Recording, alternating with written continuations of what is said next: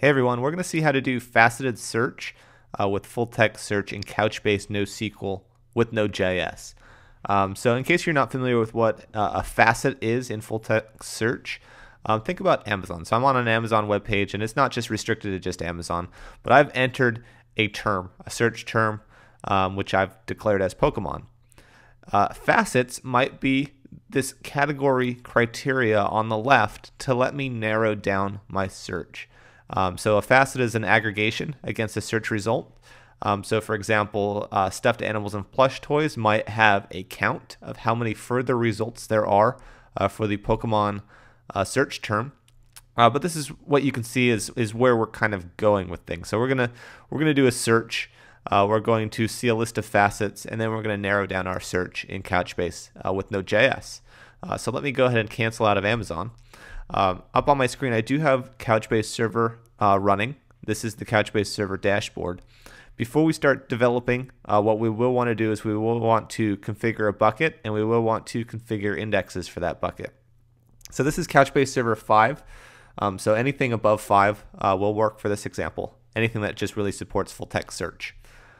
So as far as my buckets go, I have one bucket, but this isn't the bucket that we're going to be using. Instead, we're going to be using a sample bucket. So if we go to settings, and if we go to sample buckets, we're actually going to be using the beer sample. And we're doing that because not only does it give us records to work with, but it's actually good records for using facets. And you'll see in just a second. So I did install it. We can go back to buckets. There are 7,300 records in this bucket. And if we look at the data in this bucket, we can actually look at one of these records.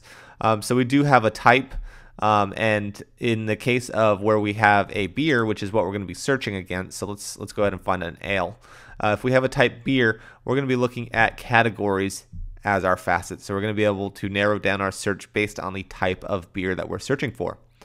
So we don't have a search index created yet, so we can't do full text search. So you will want to click the search tab, and then we will want to add an index. So let's go ahead and call it beer search. You can name it whatever you want. This is the name for your index. And we're going to be adding this index for the beer sample bucket. We're going to leave the identifier as the default, which is type, because these documents do have a type property. And we can actually map to that type property in the type mappings. So we will disable the default. We don't want to be able to search the entire document. For performance reasons, you should probably narrow down exactly what you want to be searchable. But we're going to add a mapping. This mapping is going to be called beer. So we know how we have a document called type, and we know that our type can equal beer. So we're only going to be searching beer documents. And we're going to say only index the specific fields that we declare. So that way it's not the entire document itself. So now that we have this mapping, let's go ahead and add some fields that we can search against. So we're going to say insert child field. And we're going to say for this one, let's go ahead and we're going to say we want to search against the description. So if we find something that's very hoppy or flavorful, we can search against that because it'll be in the description. We're going to say store. So that way, if we wanted to, we could return the description in our full text search result set.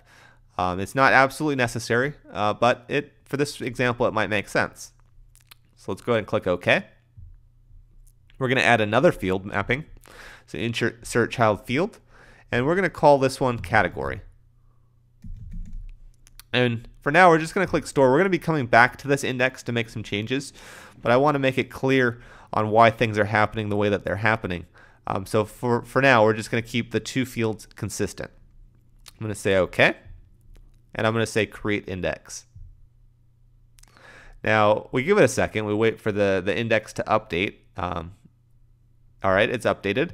And now we're going to say, let's go ahead and search for coffee flavored beer. So we're going to search, and it does come up with results. So we can see where the search hit. We can see the categories. For this page, it looks like they're all, well, not all of them are North American ale. There's an Irish ale in there. But we do have a diverse set of results that we can work with. And like I said, we're going to be editing this index shortly. But for now, let's leave it as is. Now what we want to do is we want to create our Node.js application. Well, actually, before that, make sure that you do have a user role created, and make sure that it has FTS searcher ability. My user will be able to work with all buckets, but definitely design your user to how best meets your needs. So I'll leave it on the search tab. Let's go ahead into our terminal. We're going to create a new Node.js project. So on the desktop, I'm going to say make FTS project, name it whatever you want. I'm going to navigate into it, and I'm going to say npm init-y. And all that does is it just creates a package.json file inside that directory. The next thing we need to do is we need to install Couchbase to it. So we can say npm install Couchbase -- save. It will download Couchbase and it'll add it to the package.json file.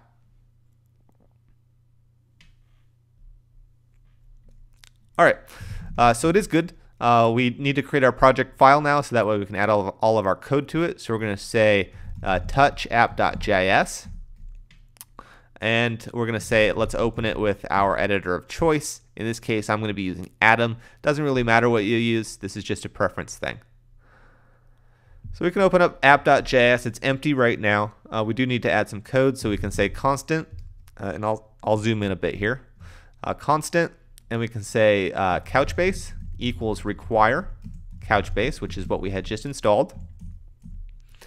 We can say constant cluster equals new Couchbase.cluster, and we're going to say the node. We only have one node for this instance, and that node is on this right here. It'll be different for yours. Just make sure you don't have the HTTP in there. My Chrome added it. That will definitely throw you off. So just include the actual host name or the IP, not the port. We're going to say cluster.authenticate. So we're going to enter our user and password information now. So mine was called demo, and the password was just 123456. After we've authenticated to our cluster, we can say constant bucket equals cluster.openBucket, and our bucket was called beer sample. All right. What we're going to do next is we're actually going to do, it's more for convenience, is we're going to kind of shorthand some of these classes. So what we're going to say is we're going to say constant search query equals Couchbase dot search query. Now, I mean, when we're going through this, we could easily do this every time, but you know what? It makes it a lot easier, more attractive if we just said search query. And we're going to do something similar. We're going to say constant. We're going to say search facet equals Couchbase dot search facet. And again, you don't have to do this, but for the convenience of things, I'm gonna go ahead and do it anyways. All right, so we're connected to our Couchbase instance. Let's go ahead and issue just a very simple query. So we're going to say var, and we're going to say term query, and we're going to call this our first term query. So 1, name it whatever you want. We're going to say search query dot term. Let's go ahead and search for coffee like we did with the UI. And we're going to search against a particular field rather than all possible fields. So we're going to search against the description. Now, if you left off the field, it would search for all possible fields in that index, but we're specifying description. Now we're going to say var query 1 being our first query, and we're going to say search query.new. We're going to provide the index, which is beer search, and we're going to pass in term query 1. Now, what we want to do is we want to add our facet. So we want to add the field that we're going to get aggregate property information about.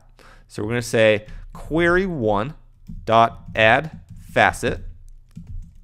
We're going to give it a name. This could be any name, but it makes sense to say categories. And then we're going to say search facet dot term. And the term is actually going to be our property. So this one has to exist in our document. So it's going to be category, singular. We're also going to provide how many possible search terms should be returned in the result. So there could be more than 5 in this example, but I want to limit it to 5 search terms to be returned or aggregated against. All right, the next step is I want to say query 1, and and I want to provide a result limit because there's a lot of results. There's 7,300 possible results. So I'm just going to limit it to 3 for this example. And now we can actually execute that query. So we're going to say bucket.query, query 1. And as a response, we're either going to get an error, a result, or meta information. And we're going to work with all of this in a second. All right, so what we want to do is we want to loop through that result set. So we're going to say for, and we're going to say var I equals 0, I less than result.length, and then I plus plus. And we're going to print out these hits. So these are going to be matches. So we're going to say console.log, we're going to say hit, and we're going to say result I.id. And we're just going to run it to see where we stand so far, see if what we've done so far works. So back in my terminal, I'm going to say node app.js, and it found 3 matches because that's all it should have found because I limited it to 3 in it. And these are the actual document IDs that had a match of coffee. So if we wanted to, let's go ahead and cancel this application and go back, and let's go ahead and add facet information. So we're going to say console.log facet, and we're going to say meta.facets, and we're going to say we only want the categories facet, and we want to say the terms. So let's go ahead and rerun this application. And you can see this time we have facet information along with the hit. So for example, and this is, remember, it's not a loop. These are the same facets for all documents. We didn't loop it. It's just meta facets. But for example, there are 50 of whatever this American is, or 50 North, 19 Irish. Now you might be wondering, well, those terms may not look correct, because if I go back to Couchbase, the dashboard, and I go to buckets, and I look at the documents, and I click on this stout here, well, we have a more descriptive category, North American Ale.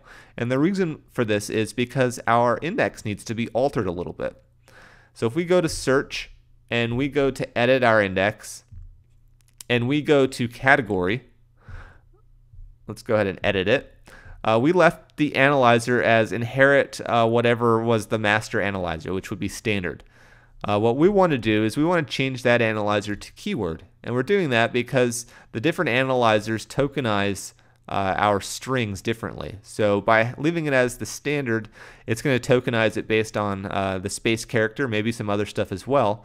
But if we leave it as keyword for this particular field, it's going to leave the whole category. So let's go ahead and update it.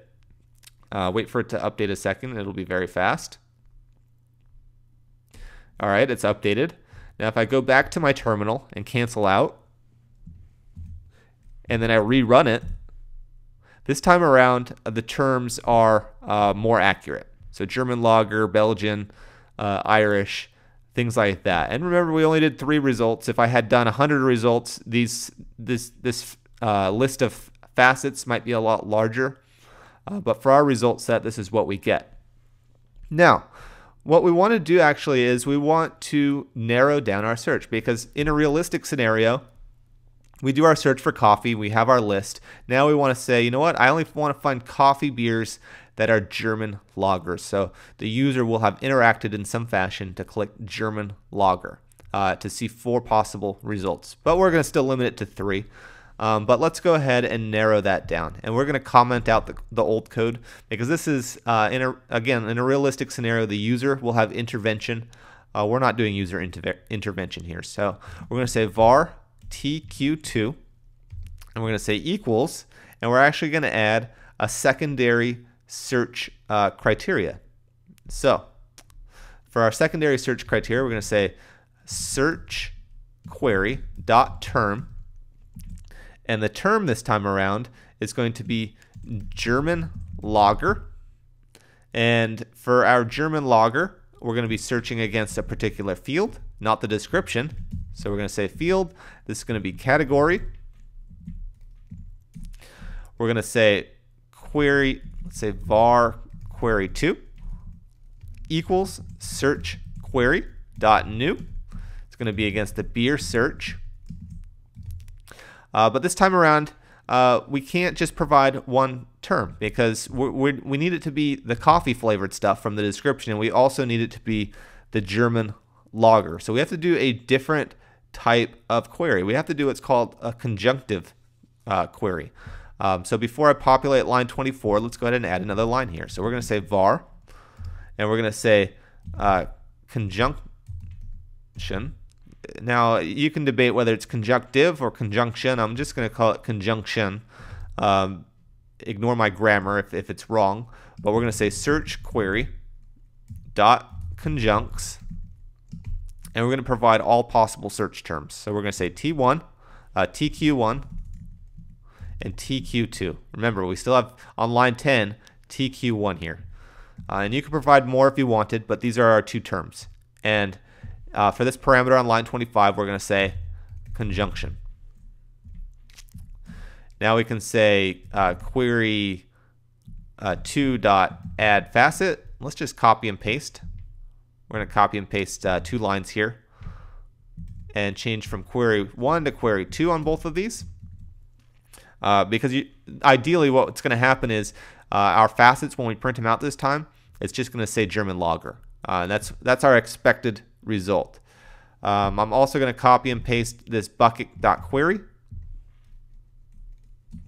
and we're executing query 2. We're going to comment out line 12 through 20 because remember, these are asynchronous events.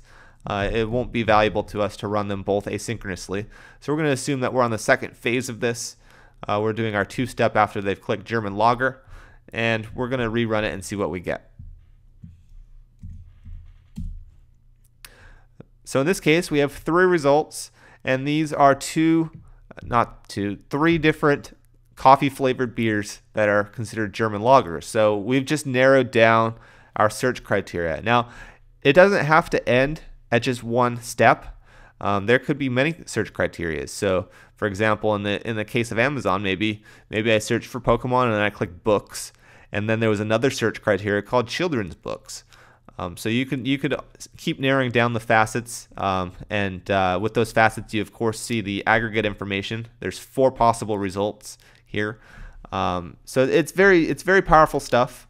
Again, you probably would want to do this with user interaction, not the way that I did it here, but at least you can get an understanding on how you would use that facet information with Node.js to better do full text search with Couchbase.